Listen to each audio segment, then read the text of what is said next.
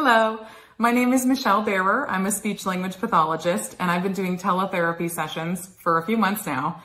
When this all started to go down, the first thing I was doing was CEUs and catching up on the talks on Tuesdays so I could use some of this time to reflect, learn more, and think about how I was going to provide these services to my families.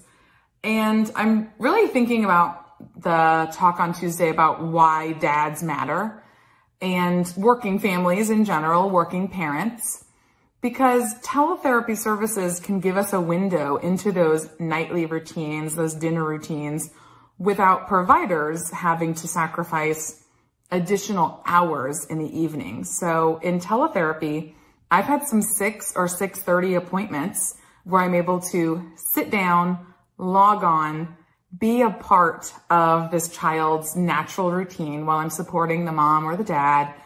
And it's wonderful because then I also don't have to drive home for 30 minutes.